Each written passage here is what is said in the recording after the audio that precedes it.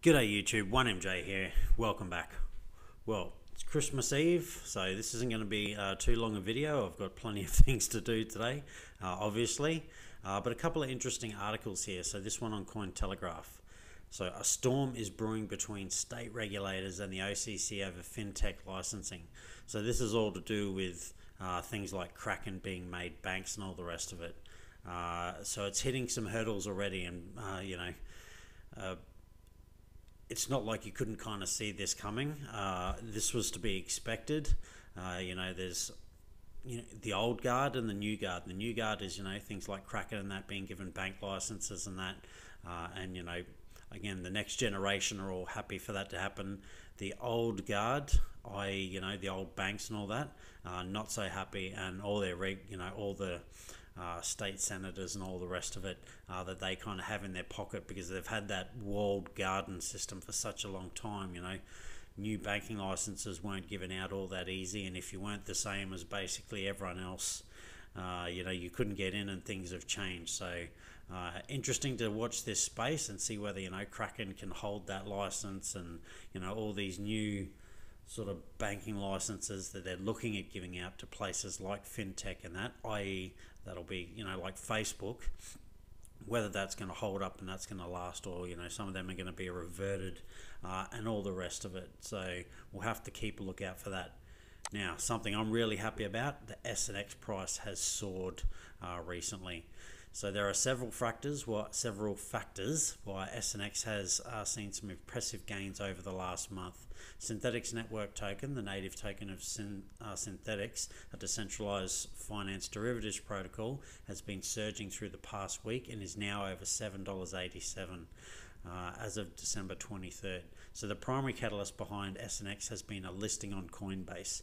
So SNX, Aave and Bancorn Network were all listed on Coinbase, and of course they're getting the natural pump that happens when they get on there. So well done to Synthetix.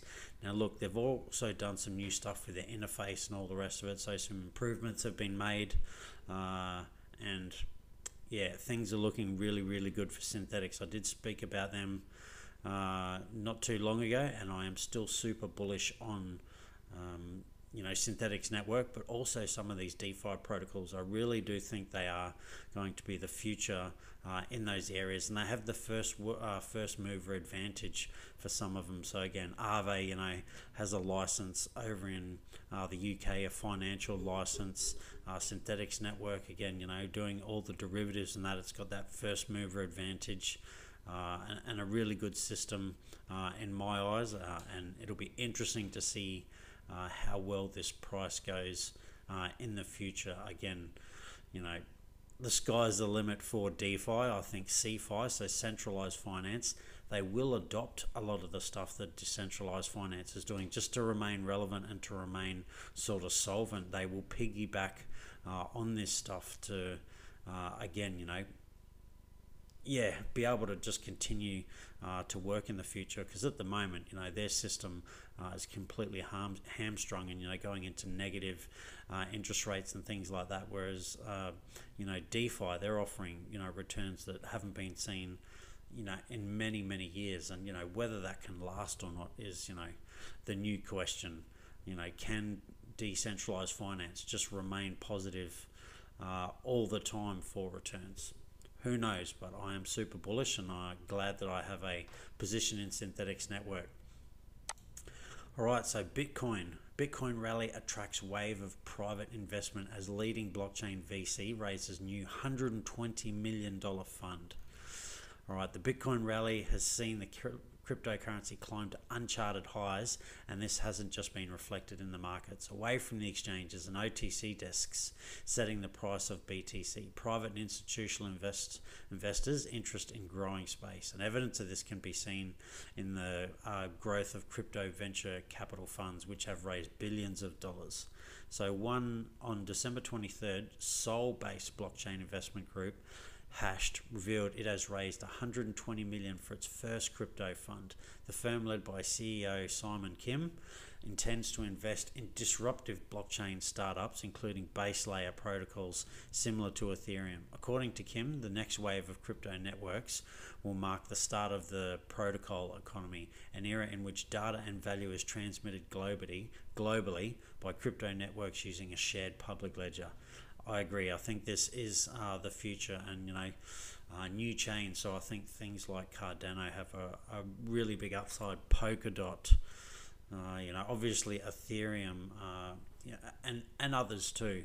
It will be interesting again to see how they perform over the next, at least just this sort of bull, but also bear market. Whether they are just kind of a fad that only lasts through this bull market and then die off in the next bear market, or whether they have the long-term staying power and ability of ETH. And look, Cardano as well. Cardano's been through a bear market. Sorry, it's been through a bull market, been through a bear market, and now going through another bull market. So it is getting closer to showing itself to be true, tried and tested, similar to Ethereum. Very interesting, and it doesn't surprise me. I think this is just going to be, again, one of the early ones. I think there's going to be a ton of other, new VCs and funds being raised. Bitcoin funds, Ethereum funds. There will be Cardano funds in the future, I suspect, and all sorts of things like that going on. And maybe Polkadot has the same. This is the place to be, in my personal opinion, not financial advice. If you want to be an early adopter and investor into cryptocurrencies, you still are early. The big firms and companies are still only just starting to get here. The upside, it's limitless at the moment. We don't know where the top will be, and again, maybe there's still a cycle or two to go after this before that true sort of worldwide adoption is taken up. So this cycle may not be the biggest of the cycles. There could be bigger ones to come, but maybe this is the biggest one, or maybe we just do see diminishing returns, which has sort of slowly been happening. But I still have a suspicion that there could be a super cycle, and this might be it, with all the big institutions getting in, and then the retail FOMO that's going to be pushed on top later. Particularly, if we do start to see high inflation with money. The money just keeps deflating, and the prices of everything goes up. Watch this space. All right, Grayscale.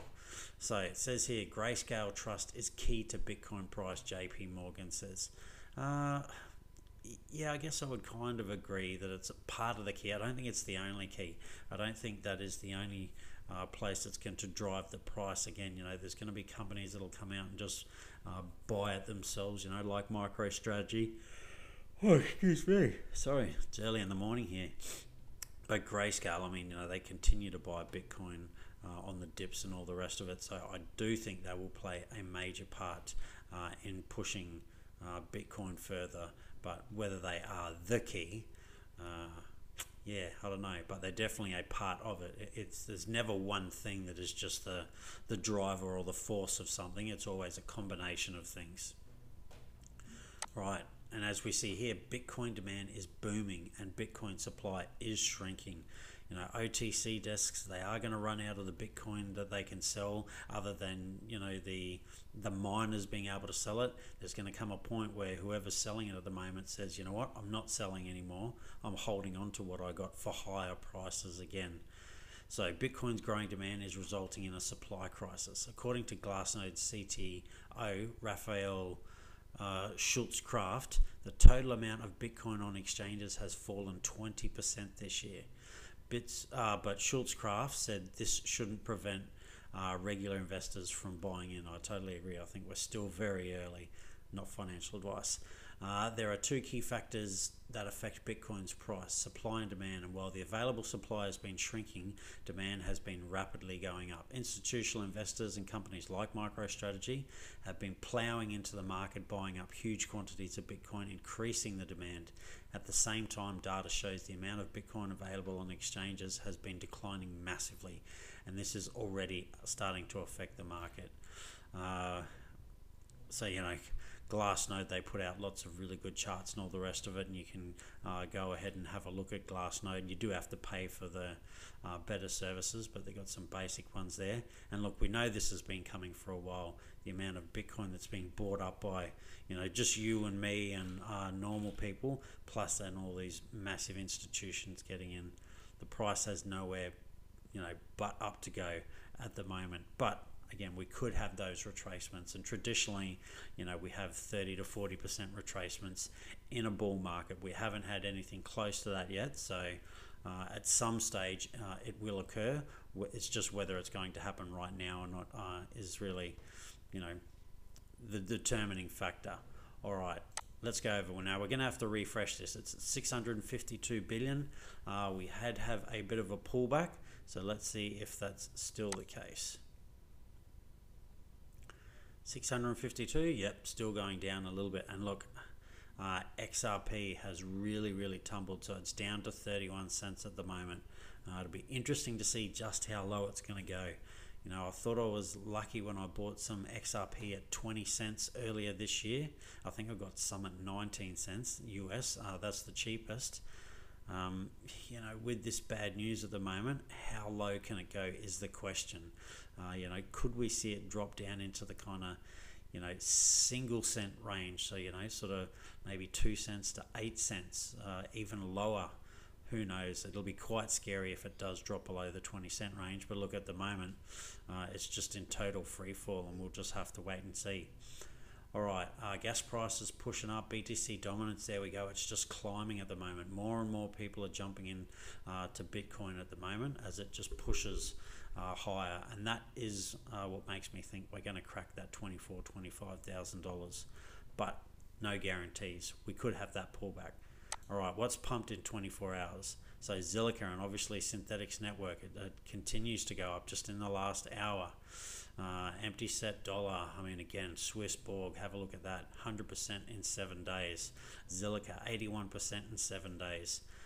And look, we're not even, fully in the altcoin season yet. Don't get me wrong, this is a little altcoin season sort of run, but it's not the altcoin season that everyone's thinking of just yet.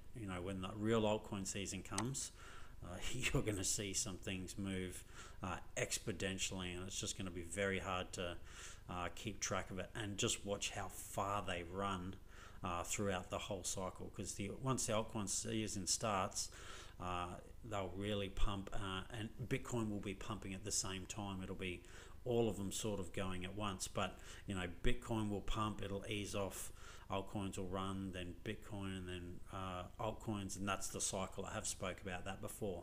But what about losers? Have we had any big losers?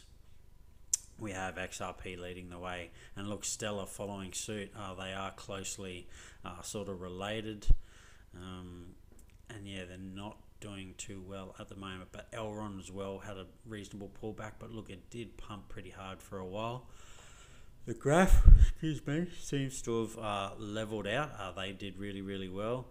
And again, Chimpion, so it pumped 100%, and so now starting to have a pullback. And again, Chimpion and the graph were coins that weren't even the top 100 that long ago, and have forced their way in. So we do have some losses there, hence why you can't really say this is altcoin season at the moment, but wait until it happens. All right, last but not least, let's go over to Bitcoin. Let's have a look. Here we are. So we're getting some sideways action from Bitcoin at the moment.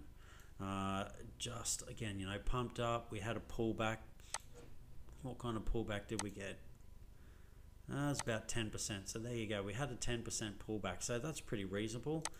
We are now getting towards the weekend though. So and Christmas. So things could slow down. There could be a sell-off. People take some profits. We're just waiting to sort of see. And again, a $23,500 Bitcoin, a 40% retracement is going to take us basically back down to around this kind of $13,000 level. So it is possible that something like this happens. We're just going to have to wait and see. Nobody really knows. All right, that's it from me. It's Christmas Eve. I look forward to spending time with my family tomorrow on Christmas Day. I hope you all get to do the same. If you're in lockdown anywhere around the world, you know, try to remain positive, and hopefully you can get through this, and particularly 2021 with vaccines being rolled out and all the rest of it can be a much more positive year. Stay safe, be kind to one another. Hopefully you're on that gain train, and I'll see you next time.